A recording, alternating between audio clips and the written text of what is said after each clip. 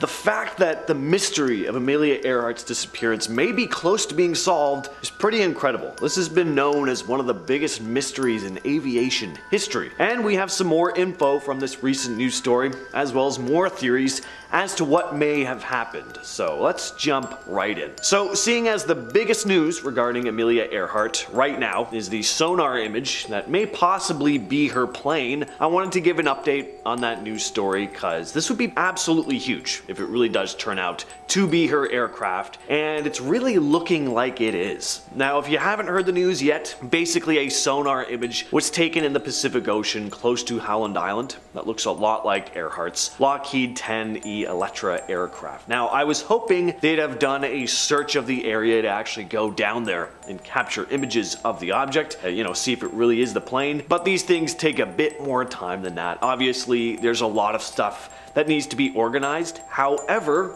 an expedition is going to take place officially. Unfortunately though, it won't be till later this year at the earliest, so we gotta patiently wait, but it's looking like this mystery is pretty close to being solved. As for what would take place after confirming this is the plane, they want to raise it to the surface and then restore it, but this whole process may take years to complete. If you are liking this channel so far and you're relatively new, haven't subscribed yet, why not subscribe? It's totally free, and we got awesome content coming your way on the daily. But that's gonna bring me to my next piece of news. We actually have a statement made by Tony Romeo, the CEO of Deep Sea Vision and former US Air Force intelligence officer. He gave more details about the possible plane and how it was found. Romeo led a 16-person team on this expedition back in September. It was a 90-day affair, and they scanned 5,200 square miles of the ocean floor using an underwater drone to capture sonar data. Now, there was a bit of dramatics here too, because at one point their hard drives got corrupted and they nearly lost the images that they took. Fortunately, they were able to retrieve them, and when they did and started going through to look at them, bam, they came across what looked like an aircraft on the ocean floor. Here's an image comparing the sonar image to the dimensions of Earhart's plane. Definitely it looks like they may have found it to me. Tony Romeo also contacted the Scripps Institute and the Smithsonian, who also believe there's a high probability that this is the plane. So what does it mean if this recent sonar image is indeed Earhart's plane? What exactly happened? Well, according to Tony Romeo, Earhart and her navigator Fred Noonan may have actually survived the initial landing, as Earhart may not have crashed the plane, but landed it safely as possible on the water and then got out. This would mean they could have made it to land, potentially, and then other theories spring up as to what happened to them after that. So what Tony Romeo thinks is that Earhart's plane ran out of fuel, and because of the weight dispersal of the aircraft, it would have been pulled forward, meaning they would have descended at a pretty steep incline. So the wings on the Lockheed 10 are far forward on the craft, and it also has two large engines right in the front, so the center of gravity is very forward facing, so they would have descended at a pretty steep incline. Earhart would have tried to find the best possible way to glide onto the water rather than just nosedive into it, and then the two would have gotten out of the plane as quickly as possible because it would have started sinking very fast. Again, the center of gravity would have favored the plane dipping forward and sinking basically vertically into the water. Next, I want to talk about the possible condition of this plane, again, if they've really found it. So first of all, based on the sonar image, it looks like whatever this thing is, it's in one piece, the bulk of it anyway, so that really makes it seem like Earhart was able to at least land somewhat safely. And what's really cool is because the thing is so deep underwater, it'll likely be in very good condition.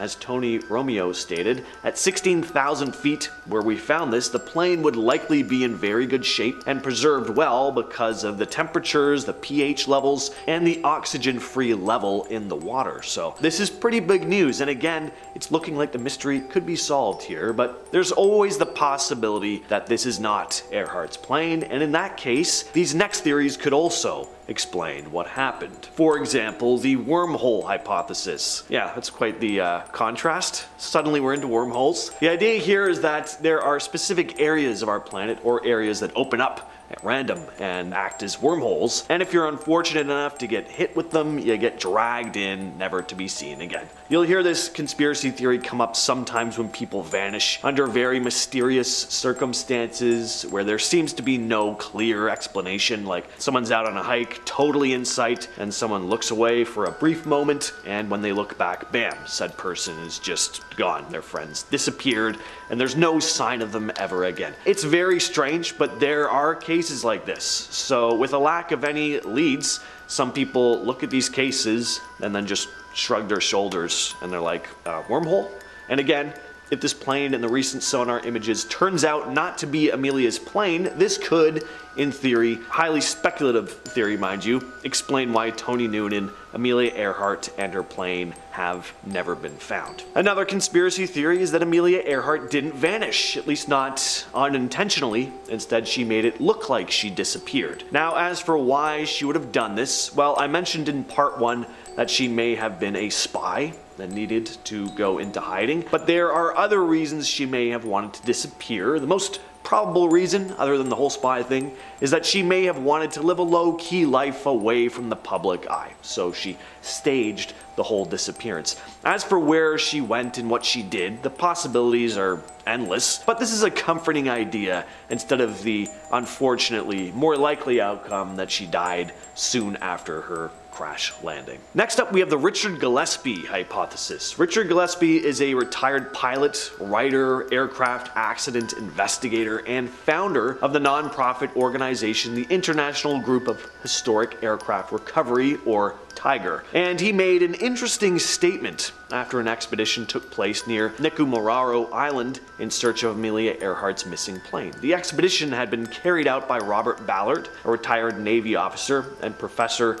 of oceanography at the University of Rhode Island. This guy was responsible for finding some pretty famous shipwrecks from throughout history, like the Bismarck and the Titanic. So for how experienced and knowledgeable this guy is in underwater archaeology, how was he never able to find the wreck of Amelia Earhart's plane? If you're thinking he just never tried, you'd be wrong. Ballard spent a lot of time and effort on the Earhart case.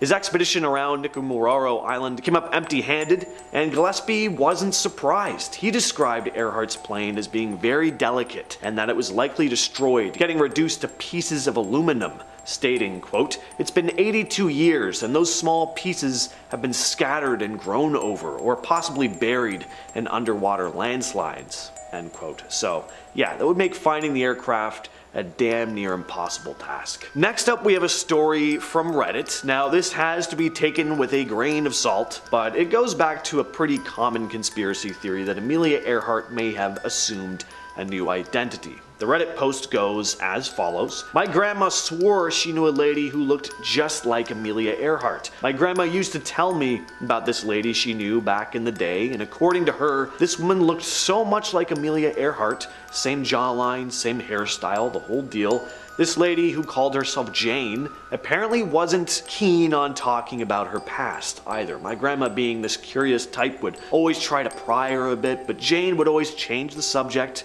whenever questions came up about where she came from and what brought her to this quiet town. Grandma always had this theory that maybe Amelia Earhart assumed a new identity to escape the limelight. Fast forward a few years, and Jane just up and vanishes from town. No goodbyes, no forwarding address, just gone." Next up, we have another common conspiracy theory in regards to Amelia Earhart's disappearance, that she and Fred Noonan were abducted by aliens. Yes, it sounds completely insane, but aliens come up a lot, not just in the case of Earhart, but whenever planes mysteriously vanish. I mean, they're flying up in the air right where UFOs are said to be spotted, so I guess I see the connection. This conspiracy was well established enough that Star Trek Voyager had a whole episode about it, and if something happens in Star Trek, I mean, it has to be real, right? So look, did I put this alien thing on here just as an excuse to talk about Star Trek on this channel? Yes. I very much did. So in Season 2, Episode 1 of Star Trek Voyager, entitled The 37s, the crew of the Voyager receives an ancient SOS transmission. They come across a Class L planet and decide to investigate.